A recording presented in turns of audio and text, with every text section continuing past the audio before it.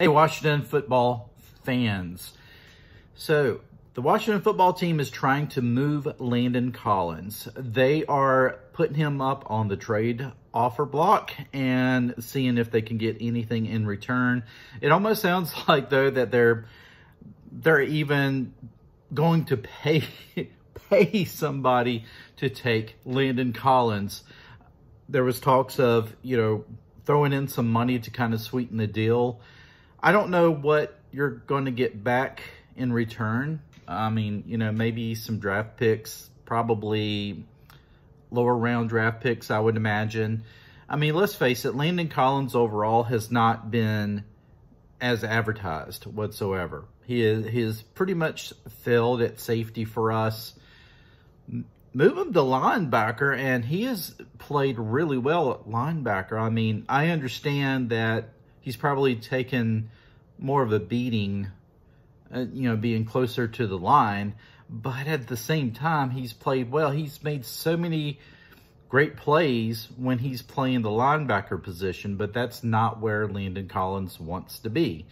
And if a player's not happy, then you don't need him here in Washington, right? So I don't know if they're going to be able to move him, honestly, because this is something that probably should have happened.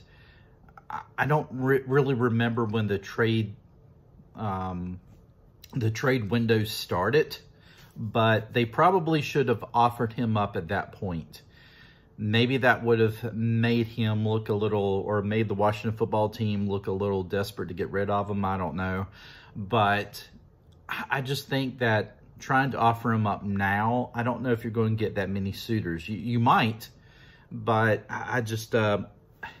I think it's going to wind up costing the football team probably more to get rid of him than to just go ahead and keep him and then maybe, try to trade him or in the offseason. I don't know how it's going to work out, but we will know something by 4 o'clock this afternoon. So if Landon Collins has not been moved by then, he's not going to be moved. I don't think the Washington football team is going to outright cut him after that point. Other, things that Ron Rivera talked about in his conference yesterday, he was talking about how what he learned in the military is that it takes 3 to 5 years to change futility and culture. All right. A lot of fans certainly were up in arms over that because they have seen other teams basically go from zero to hero within a year or two. And I've seen that too. So, while I want to believe that what Ron Rivera is saying is true, at the same time, you do see these other teams that are pretty much, some of the worst teams in the NFL, and then suddenly they're one of the better teams, if not one of the best teams in the NFL. And they go from this to, it did not take them, at least it did not appear to take them, 3 to 5 years to do this. You look at Tampa Bay before they brought Tom Brady in the fold. Tampa Bay, I thought, was kind of starting to head downward, honestly. I mean, Tampa Bay, it seemed like they were at a point where when Jameis Winston first got drafted and playing there, they might have been on the up and up, and then all of a sudden it looked like they started spiraling. Now, they weren't the worst team, I guess, in the NFL, but they were not a good team. And then all of a sudden, you bring in Tom Brady, and you have other, he helps bring in some other players, and suddenly they're Super Bowl champions within, a couple of years. So, who knows? I mean, I want to believe what Ron Rivera is saying is true, and normally it probably is. I mean, but, you got to date back to... I always go back to the Dallas Cowboys before their dynasty in the 90s. And, they were like 1-15 in the first year with Jimmy Johnson. But the thing is, they steadily improved. And I forget what year that was. I think that was like 1989. And honestly, by 91, they were a playoff team. 91, 92 maybe. Maybe it wasn't 91, but still it felt like that you could see, while it may have taken them 3 years or so, definitely took them 5 years to get to the Super Bowl since, you know, when they first started this rebuild with Jimmy Johnson. But at the same time, you saw improvements every single year. You saw additions that would later on serve as players in their dynasty of the 90s. So, you know, saying that, it's like, you can believe it if we started off last year and we were like, you know, 4-12, and then, you know, maybe this year we end up, was it going to be 7-10, and, you know, you're seeing, okay, well, they won a few more games, so they're getting better. You know, the product is getting better on the field. But, you know, so far it looks like we've taken a step backwards. I mean, honestly, we were what, 2-6, maybe, or 2-4. Maybe we were 2-4 last year, and then we kind of started to run. I don't really remember. I didn't think we were 2-6, but we may have been, actually. And then, of course, you know, we wound up winning 5 more games toward the end of the season and clinched the division with a losing record. Now, I guess that is the biggest thing we have to keep in mind as fans, is that last year we had a losing record. We were 7-9. So, you know, normally you don't win the division at 7-9. So having said that, you know, where we're at right now, yeah, you definitely say, well, we haven't improved. I mean, if we wind up winning only 7 games again this year, there's no marked improvement on the field. You can't, you know, there's no tangible, well, look at the overall record. We're still a 7-win team. And so far this year, we may not even make 7 wins. So it's hard to, as a fan right now, to see what Ron Rivera is seeing. I'm trying to be patient. Some fans are not. Media, I think sports media in the D.C. area tend to not be as forgiving. You know, I mean, they're not probably like New York media, but you know, the media is going to try to poke and prod Ron Rivera on certain things, and you know, so they don't have the patience either. But the fans definitely don't have the patience.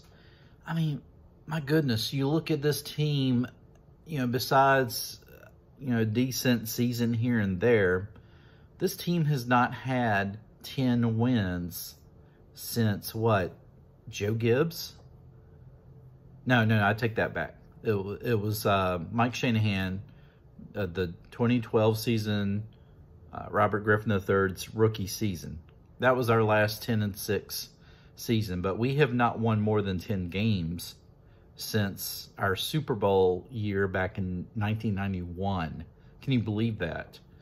It's been that long since we have been over that 10-win mark, and we have not even hit the 10-win mark, but what, a couple of times or so, maybe 3 times since that point.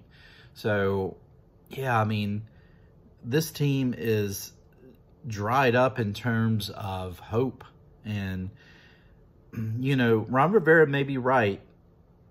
You know, it may take 3 to 5 years to get rid of the futility, because, you know, notice he said that along with culture. He didn't just say to change the culture, because honestly, I think he has changed the culture. And I say that, and I know that you're going to go back and say, well, no, wait a minute.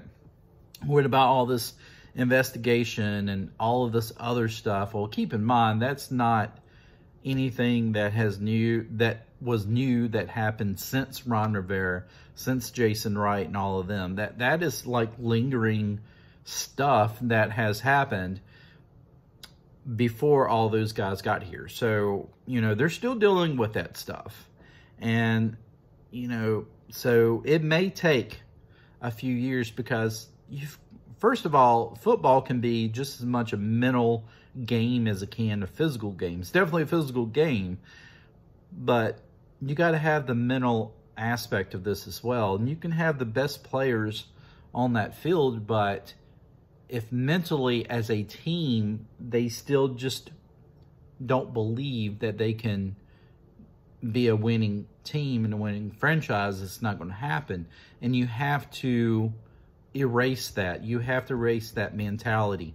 You have to erase that mentality in the front office, which I want to say that Washington has done. And you have to erase that mentality with the coaching staff, with the players, and eventually with the fans. But for the fans, they have to have something tangible to see. They got to be able to see, progress on the field. And if they are not seeing the progress on the field, the fans are not going to just all of a sudden say, okay, I believe this team is going to be great. Now, me personally, I have about as much patience as I think anybody can have with this team. I've already realized that no matter how bad it gets, I still have this urge and desire to watch every game because I just feel like I'm missing the turning point. I'm just missing something. Certainly when I do watch the game, I'm like, wow, I wasted 3 hours for this, but, I don't see myself ever switching to any other team unless that somehow the Washington football team got dissolved. Maybe if they moved, who knows? Even then, I don't know. So I think, folks, my whole point is, I know I keep saying be patient. It looks bad right now. Ron Rivera says it's always darkest before the bleakest or darkest before the dawn or something like that. And it's a little cliche, I think. And, right now, us Washington fans are like, it's been bleak for a long time, Ron. All right. We want to see this dawning. We want to see the sun come up on this franchise, right? We're tired of losing. And so that is the biggest thing. We're tired of losing. Let's see what happens in the next... Well, let's see what happens by 4 o'clock today. Let's see if Landon Collins gets moved. Let's all take a good break from football, maybe. Spend a little bit more time with our family. And if you do watch football, just pick a football game you're not really interested in per se, with the teams, and just sit back and enjoy the sport as it is. And then we will regroup and see what this team does against Tampa Bay next week. All right, folks, like, share, subscribe to this channel if you possibly can. I really appreciate it.